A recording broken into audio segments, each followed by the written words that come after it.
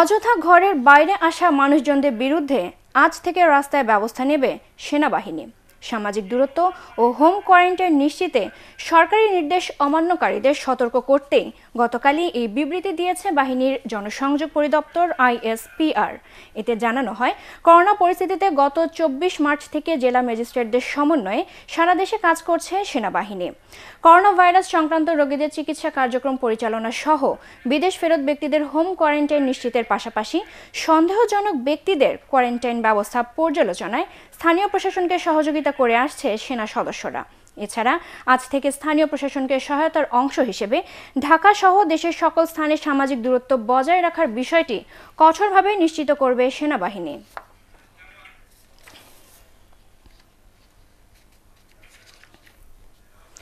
দর্শক, রাজধানী কুড়িল বিশ্ব রোড এলাকায় আছেন আমাদের সহকর্মী মাহবুব কবির চপল। চপল, কি দেখছেন ওই এলাকায়? আজ কি রাজধানীর রাস্তা কিছুটা ফাঁকা?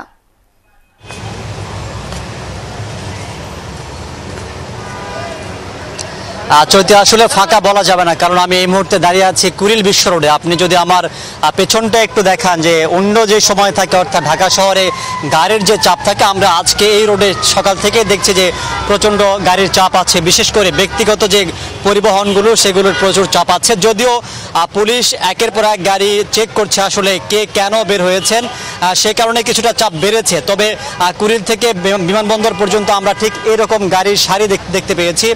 আমরা যারা বের হয়েছেন তাদের সাথে কথা বলেছি এটি নিয়ে যে যেহেতু সরকারের পক্ষ থেকে ঘর থেকে বের না হওয়ার আহ্বান জানানো হচ্ছে, তারপরেও আসলে তারা কেন বের হচ্ছেন। বেশিরভাগ মানুষই জানিয়েছেন যে আসলে জরুরি প্রয়োজনে বের হচ্ছেন। আসলে জরুরি প্রয়োজনটা কতটুকু আছে প্রত্যেকেরই আছে, কিন্তু তারপরেও পুলিশের পক্ষ থেকে যেটি বলা হচ্ছে যে সবার নিরাপত্তার স্বার্থে যেন মানুষ ঘরে থাকে, সেই নির্দেশনাটি আসলে এখন পর্যন্ত আজকে অন্তত দেখছি যে মানুষ অনেকটাই না মেনে বের হয়েছেন। আর 4 তারিখ পর্যন্ত গণপরিবহন চলাচল নিষিদ্ধ করা আছে, কিন্তু আমরা সকাল থেকে দেখেছি যে বিভিন্ন রাস্তায় বিশেষ করে যে মোটরসাইকেল, সেই মোটরসাইকেলে যে রাইড শেয়ারিং অ্যাপগুলো আছে, পাঠা, উবার এবং অন্যান্য যে অ্যাপগুলো আছে, সেই অ্যাপগুলো কিন্তু বন্ধ আছে। কিন্তু ভাড়ায় অর্থাৎ কন্টাকে অনেকেই গাড়িতে তারা লোক উঠাচ্ছেন, রাজধানীর বিভিন্ন জায়গায় তারা পরিবহন করছেন।